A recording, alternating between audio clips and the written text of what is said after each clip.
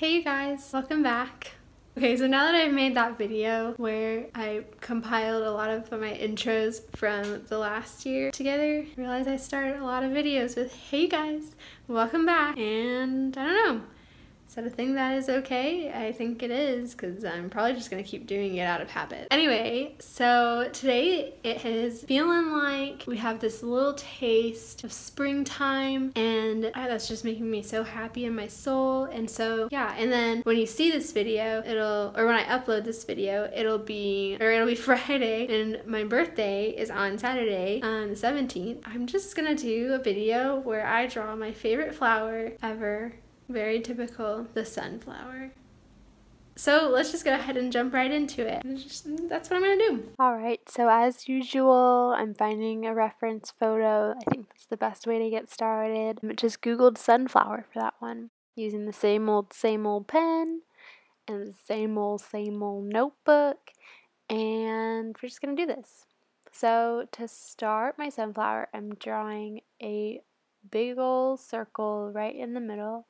Doesn't have to be perfectly round, doesn't even have to have connected lines. And then you draw a circle inside of that circle, and it looks like a little body cell that you would draw in biology class, you know, when you're learning about mitosis, okay? That's what it looks like.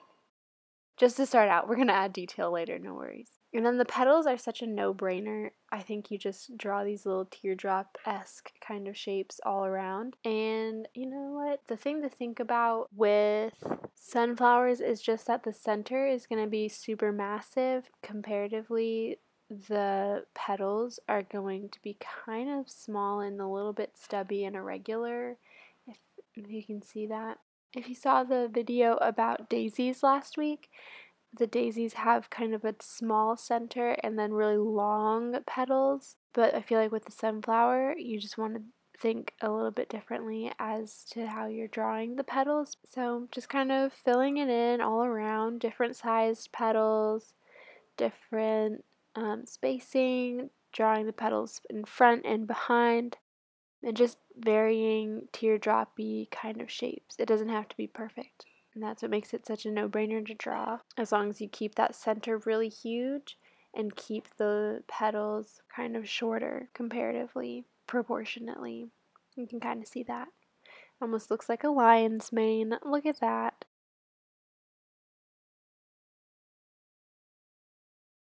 When you add detail, it's really going to bring it all together, of course. So this is just the general shape. And I'm going to fill in the center of the flower now with these little rainbow shapes. Oh, thank you for zooming in. Why don't you always forget that, huh? Okay, so as you can see, I'm just drawing these little rainbow shapes, little upside down U shapes all throughout, and that's just going to be the shape that I use on that outer ring.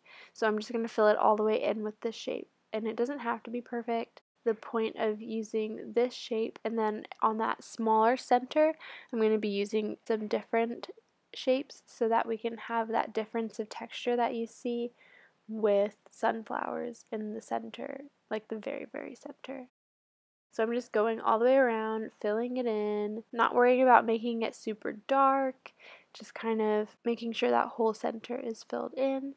And of course I sped up this part of the video because you have to be kind of patient to do the center of the sunflower like this.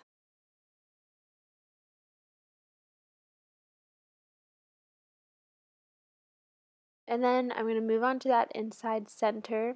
I'm starting with some lines just to kind of blur out that guideline that I created at first. For the most part on this inside very, very center, I'm going to be drawing lines and dots instead of U shapes. So you can kind of see how I'm filling that in.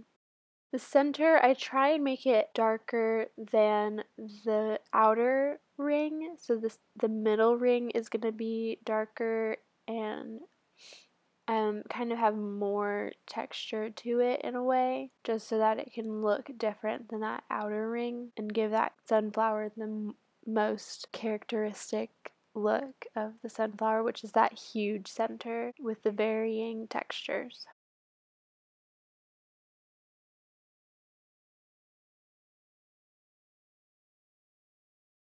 the petals, I'm filling in the way I always fill in petals.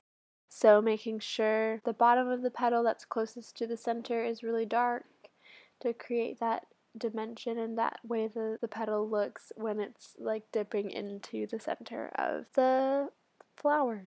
Yeah.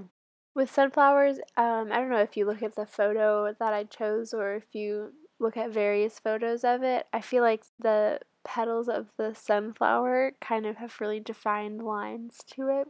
So that might be a way that you could approach something like this.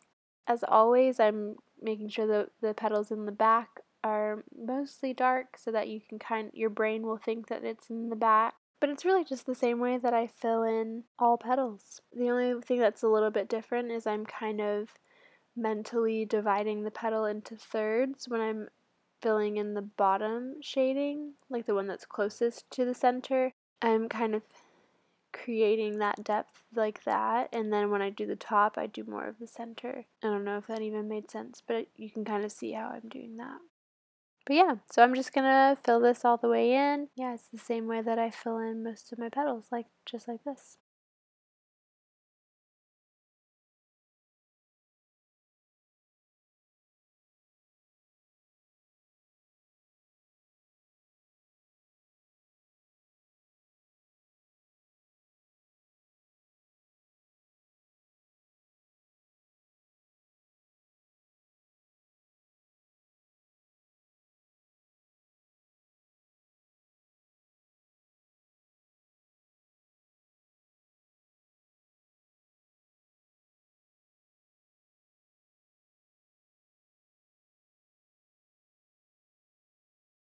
Alright, so I'm just putting those finishing touches, seeing which petals need a little bit more love.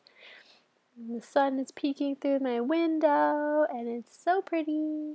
And I'm just going to go ahead and add some leaves in the stem. The stem of the sunflower, of course, is very, very thick, so make sure that you can portray that. And then the leaves are kind of that teardrop shape again, but they're kind of wiggly and irregular. And I'm just kind of following the picture for where to place the leaves. They're huge generally, so I'm just kind of doing the smaller ones that end up at the top of the stem. And you can see how I'm filling those in really simply. I'll probably add some depth later to them, but nothing too crazy. I think they look really nice when they're just simple like that.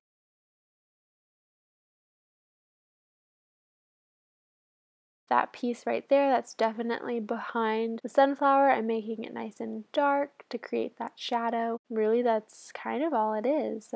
I'm kind of adding that little bit of depth, but other than that, it's a really simple flower to draw.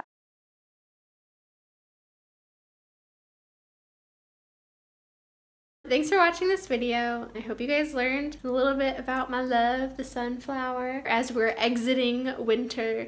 Technically sunflowers are summer, but you know, who cares? Like, I like sunflowers. So I hope you guys enjoyed this, and be sure to check out any of my other videos if you want to keep learning how to draw flowers. Bye, you guys. Have a great week and a great weekend and all of that good stuff. Love y'all.